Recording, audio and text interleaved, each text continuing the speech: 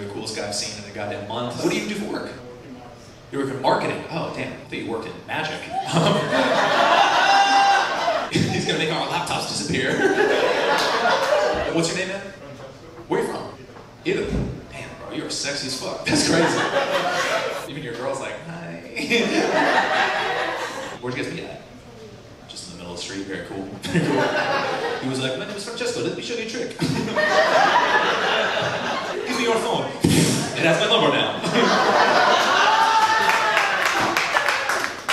What was your first impression of Francesco? Yeah, but that's a bold move. What was the impression?